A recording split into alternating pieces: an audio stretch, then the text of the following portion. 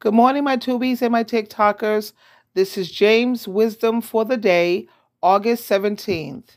James chapter 5. This is the final chapter. A warning to rich and selfish people.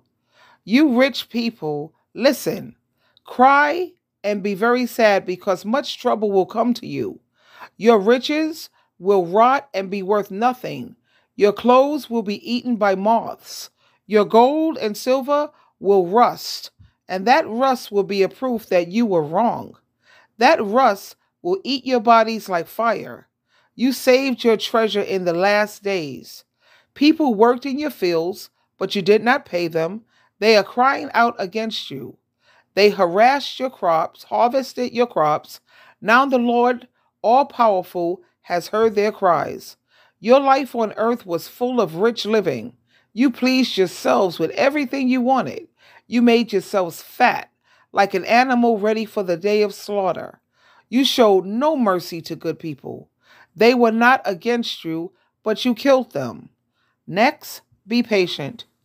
Brothers and sisters, be patient.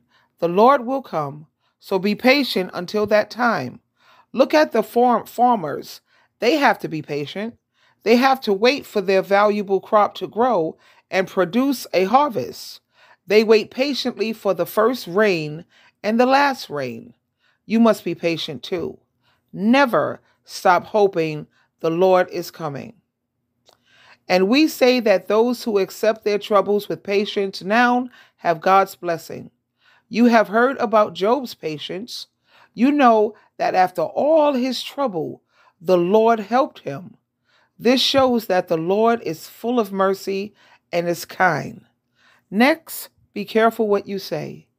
My brothers and sisters, it is very important that you not use an oath when you make a promise.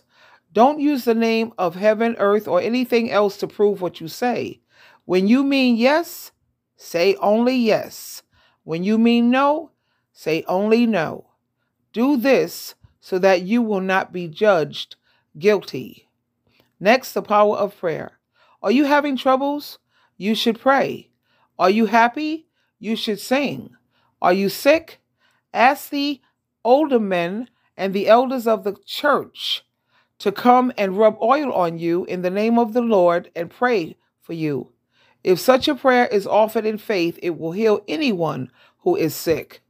Go always tell each other the wrong things you have done. Then pray for each other. Do this so that God can heal you. Anyone who lives the way God wants can pray, and each things